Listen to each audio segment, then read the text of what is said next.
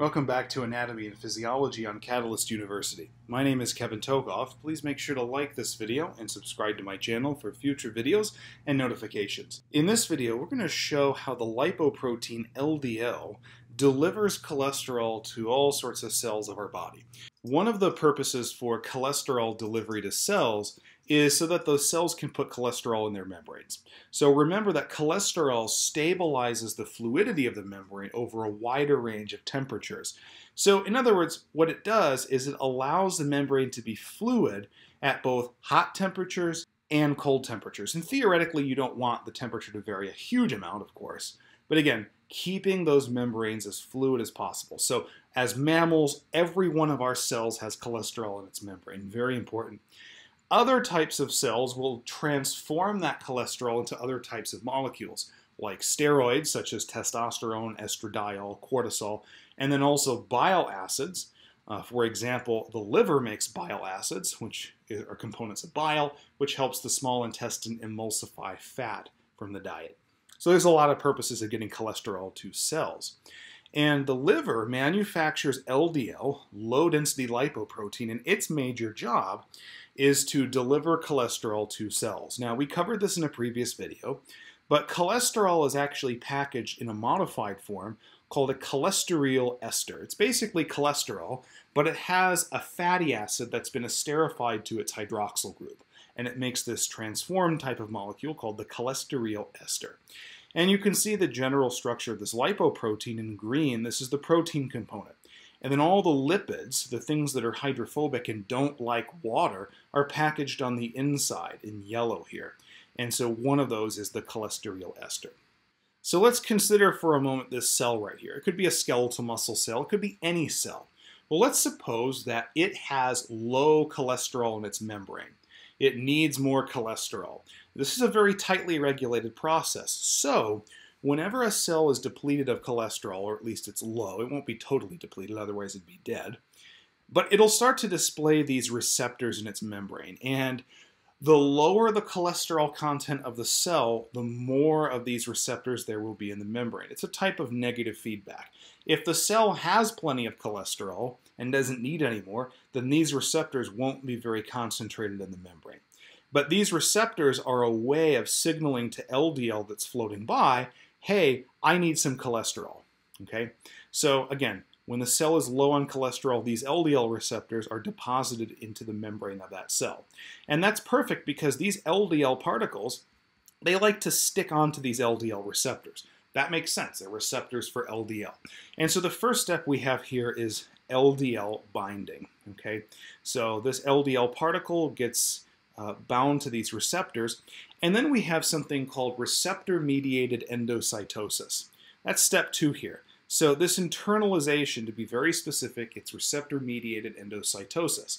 So as soon as this LDL particle binds to these LDL receptors, there's some changes in the shape of the membrane, and essentially the LDL is engulfed and pulled in. And it's internalized here in this endosome. This is an endosome, okay? Now, the endosome will actually, first of all, it will discard all of these LDL receptors. So those actually, as you can see right here, in the form of smaller endosomes, they will actually be returned to the plasma membrane, okay? So they are recycled. But the remainder of the contents here of this endosome, they will combine in step 3 here with a lysosome. Now, a lysosome is an organelle that exists in pretty much all cells. And the lysosome is going to contain all sorts of enzymes that are destructive in nature. They contain hydrolytic enzymes, proteolytic enzymes. There's also reactive oxidative species, acid, basically something to degrade everything inside that endosome. And although it's not shown, there would be a lysosome that combines with this endosome to form a lysoendosome, okay? And that's this structure right here. And once the lysosome has fused with the endosome, all the enzymes that were present in the lysosome and the acid and all that good stuff just starts busting up everything inside that endosome.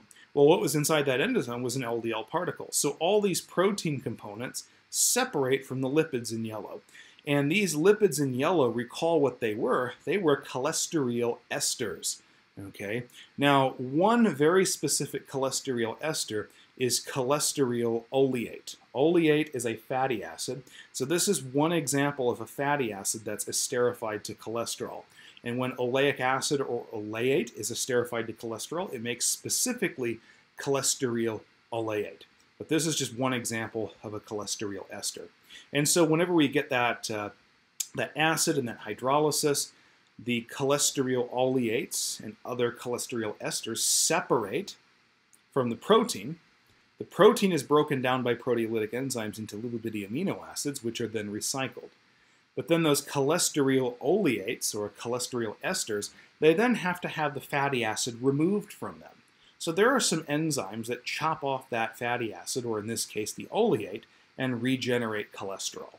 And that cholesterol is really just going to congregate along membranes within the cell. So this endomembrane system, this is really just the endoplasmic reticulum, particularly the smooth endoplasmic reticulum. The cholesterol congregates there.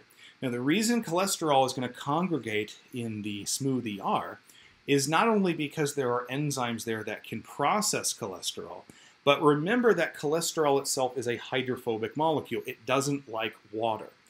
That's the entire reason that cholesterol in this form of the ester has to be packaged in a lipoprotein. It can't just float through the blood. It's hydrophobic. So even when it gets in the cell here, it has to bind to internal membranes within the cell, like the endoplasmic reticulum. Now you say, well, what good does that do us? We want some of the cholesterol to go into the membranes. Well, it turns out that there are proteins, specific proteins in cells, that can bind cholesterol and then transport them to the membrane. Okay, so that's how the cell gets around the fact that these are now clustered at the endoplasmic reticulum. But also, as I mentioned or alluded to, in the smooth ER, there are other enzymes that can process cholesterol and convert it into different molecules. So for example, if this were a cell in the testes of males, or maybe the ovaries in females, or even the adrenal cortex, there are enzymes in the smooth ER, and actually some in the mitochondria as well, that can process cholesterol and turn them into different things like progesterone, cortisol, testosterone, estradiol, and so on and so forth. What the important thing to understand here about the LDL delivery of cholesterol to cells is notice that the LDL is completely engulfed by the cell. So it's not like it just drops off cholesterol. Okay, that's what we saw with the fatty acid delivery from the VLDLs. For LDL, the entire particle is engulfed, combined with a lysosome, and all the contents are degraded.